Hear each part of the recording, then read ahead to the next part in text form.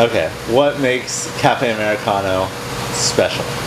Well, first of all, we roast our beans here, so this is almost as local as you can get in the Hollywood area. My boss is an expert and a master in the coffee field. It's taken him, it took him about, I want to say like 2 years to get the license. It's called a Q grader, so he specializes in coffee beans. Not only that, he's a fashion designer, you know, still beforehand coming here, and I think all the care and the knowledge that goes into coffee is a huge deal, and I've learned so much about coffee from working here and the industry itself. And I honestly, one day, you know, maybe 5-8 years or something, when I'm an actual legitimate expert in the field, want to compete in competitions. Like, I'm so dedicated and passionate about coffee, and I actually love coffee. And it was this place, it's really funny, the first time I ever came in here, randomly enough, with an old roommate that I lived with, I came in here and I had just started drinking coffee black, trying out different places. The first thought that I had when I walked through this door was, I'll never be able to work here. I had the best drip I ever had, which was in Indonesia, and then I started coming back. We offer lots of really good drinks. Okay, so my boss is the creator of a hangover, which is 2 shots of espresso and Perrier. It refines your palate. It cleared my sinuses. I don't even drink anymore, but I still drink it.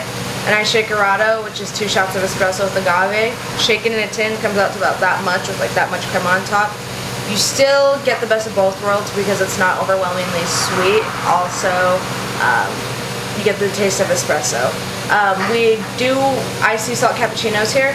It originally started, I believe, in a cafe in San Francisco, maybe in sometime back then, but how we do it here is it's only iced, and you have 2 shots of espresso with agave, and we froth the milk with a little bit of sea salt, and you mix it all together, so you break through like 3 layers in there. We do siphon, pour over. Cold brew machine, which is over here. Cold pressed coffee, Dutch coffee, more premium coffee, more caffeine, more flavor, bold. That is the kind of coffee I want to drink. But it also depends. I mean, I've been to other coffee shops who do cold brew, and I personally don't like them. They either water it down or it just tastes a little burnt. I don't know. We get our beans directly imported from wherever he orders them from, so there's no other processing. We just get them straight shipped here. I think that this coffee shop stands out a lot from other coffee shops is because you have to be knowledgeable to work here, and there's just a lot of care that goes into here. I mean, my coworker, there's only 2 people that work here besides my boss, my coworker and I got lucky working here. My coworker came from Portland and was working at a coffee shop there. He knows a lot about the cuppings, the tasting, stuff like that. And we're actually teaching each other stuff. Like, I'm teaching him more on how to perfect pour-overs, and he's teaching me latte art training. I don't know. It's a really friendly place. I love it.